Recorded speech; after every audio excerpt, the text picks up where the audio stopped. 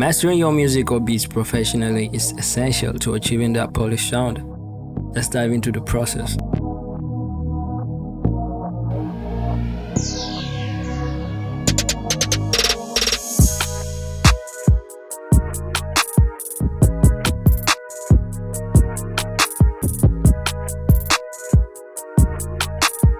Welcome back to the channel. If this is your first time here, I make in-depth production tutorials for every stage, whether you're a beginner or professional. You're sure to find something useful in my videos, so make sure you subscribe and turn on that notification bell so that you don't miss when I publish a video, and at the same time, you'll be helping me with the YouTube algorithm. Now, if you love to be a part of my community where you can meet other producers and get secret production tips and tricks, make sure you check out my Discord. I'll leave the link in the description. In this tutorial, I'll be using third-party plugins, but you can follow with any plugin because it's a universal process. But if you want my plugins, I have my shared license that has all the plugins I'm gonna use in this tutorial, and you can just get it for $10. You don't want to miss this offer. The zip folder contains the following plugins: the FabFilter bundle, the iZotope Ozone 10 bundle, and the IK Multimedia T-Rex bundle, and also the Soundtoys Ultimate FX bundle. And it comes for both Windows and Mac. I'll leave the link in the description, so check it out. There are several mastering techniques and chains out there, and I'm sure you have tried quite a handful of them.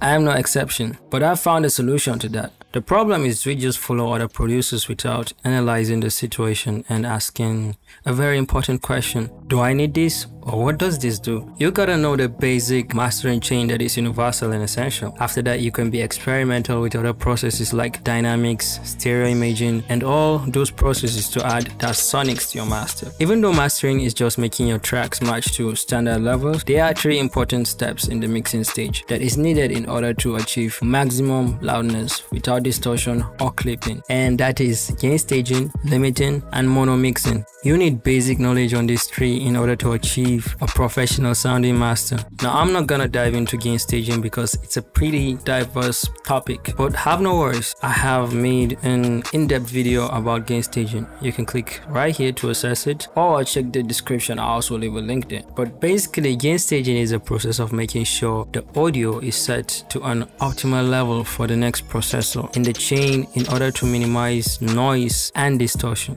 Limiting is used to increase perceived loudness by increasing the quietest parts of an audio signal while preventing the peaks from clipping. Producers tend to mistake the limiter as the final process in the mastering chain, but it's equally important in the mixing stage. Let me show you an example. Say we're mixing a hi-hat,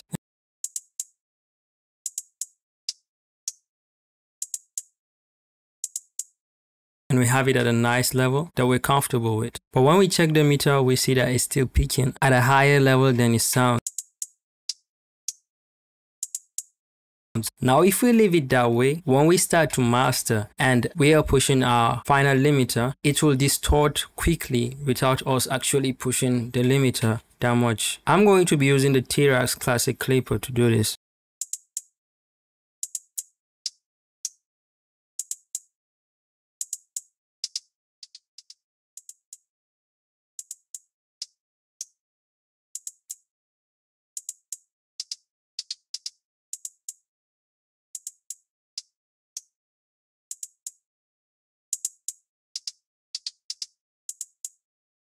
Now, limiting and adding back our gain makes sure that it never passes a certain level, and in return we can add some harmonics to your sound. And that is because loudness is perceived and not in the numbers. Now we see that the limiting we have introduced will give us a lot of headroom without losing the loudness. Let's talk about the magic, which is mixing in solo. Now, this isn't any plugin or any special technique. You just have to change your master channel from stereo to mono. Now, what this does is that you listen instead in stereo, which is 2 channels to 1 channel. While this helps you achieve mono compatibility, it also gives you the chance to have space in your mix with very little effort, because you get the chance to hear what elements in your mix are loud or masking other sound, thus allowing you to have a clean and not muddy mix that will later make your mastering a mess. Now, I'm gonna show you my mastering chain and the techniques I use. Just like I said, I'm going to be using third-party plugins, and you can grab them for a very small price.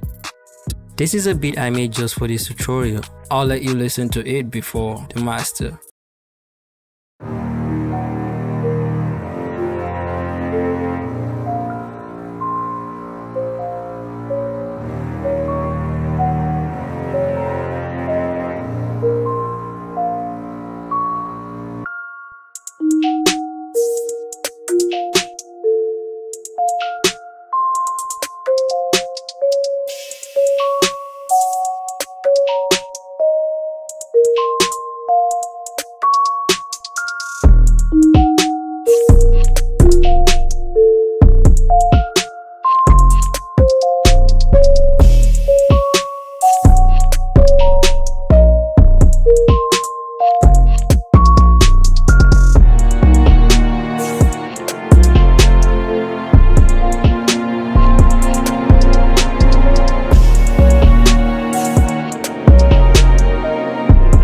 I'm gonna go ahead and loop the loudest parts so that we can master correctly.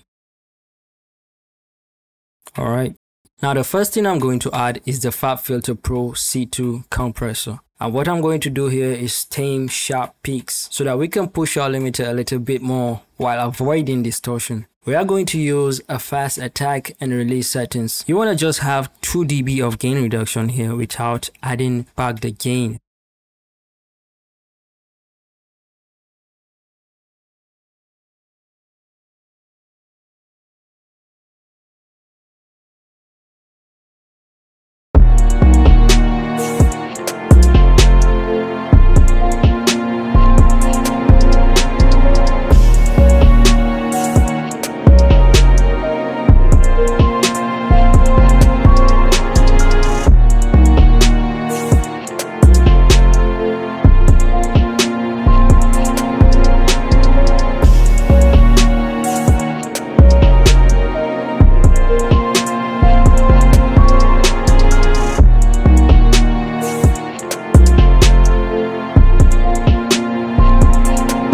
Now we're going to add a second compressor and we're going to create space by setting fast attack and a medium release. This makes your sound more fuller because we tame the peaks using the first compressor.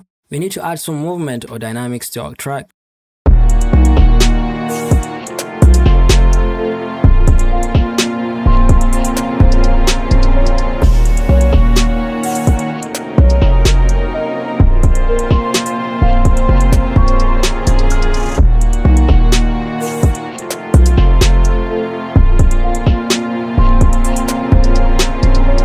Now it's time to EQ, and that's why I want to bring your attention to the FabFilter Pro EQ. The reason I chose this EQ is because it has professional and advanced settings, and it has a linear phase setting. And the linear phase EQ is an EQ that does not alter the phase of the source sound. Secondly, the FabFilter EQ can cut or boost in mid, side, left or right. We're gonna take advantage of the mid-side property to cut the lows to 20 Hz. These are the frequencies that we can even listen to, but electronically they can still mess up your sound systems. And the mid-side EQ takes this one step further. It keeps the sound at the center while cutting the lows.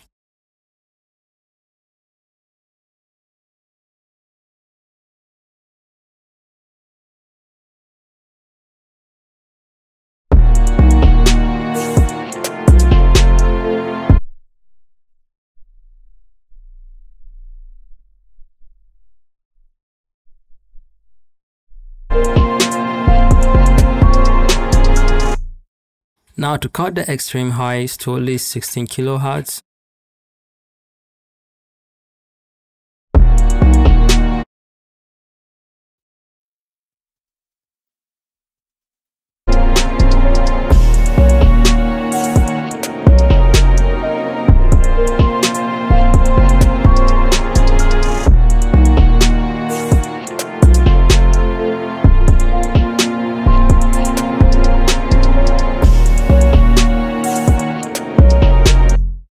Now using the Ozone 10 maximizer, I'm going to push the master to attain good loudness level. I'm going to set the ceiling at 0.1 dB to protect sound systems. Now I'll push the limiter until I start getting some compression.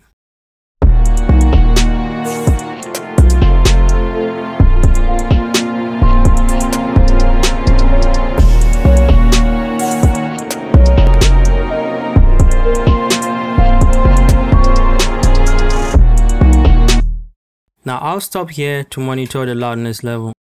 We are going to be using the T-Rax metering. Now regarding the loudness wall, the -14 LFS streaming levels isn't where your loudness must be. It is just the level that streaming services will play your songs when you upload to them. So don't be afraid to take your songs to at least -8 LFS. I mean, we have producers like Skrillex going for -6 LFS without distortion. And with the techniques I show you in this video, especially at the mixing stage, you can achieve these insane levels with no to little effort. Now I'm going to aim for -10 to -8 LFS.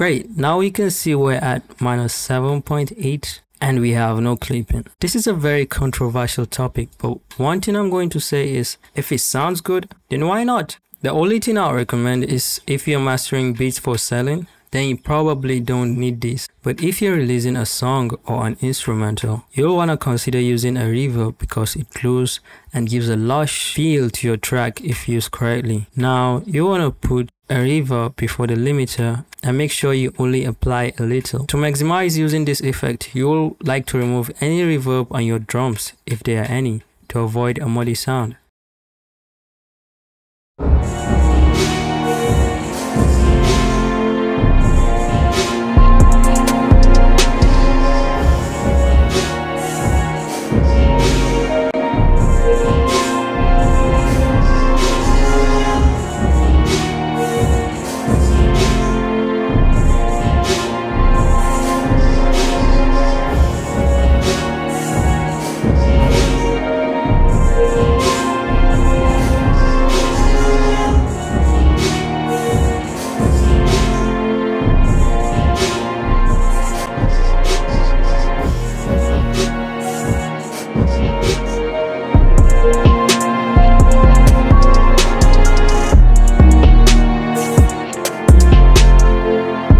So there you have it, a step-by-step in-depth mastering tutorial. Hope you learned a lot and enjoyed.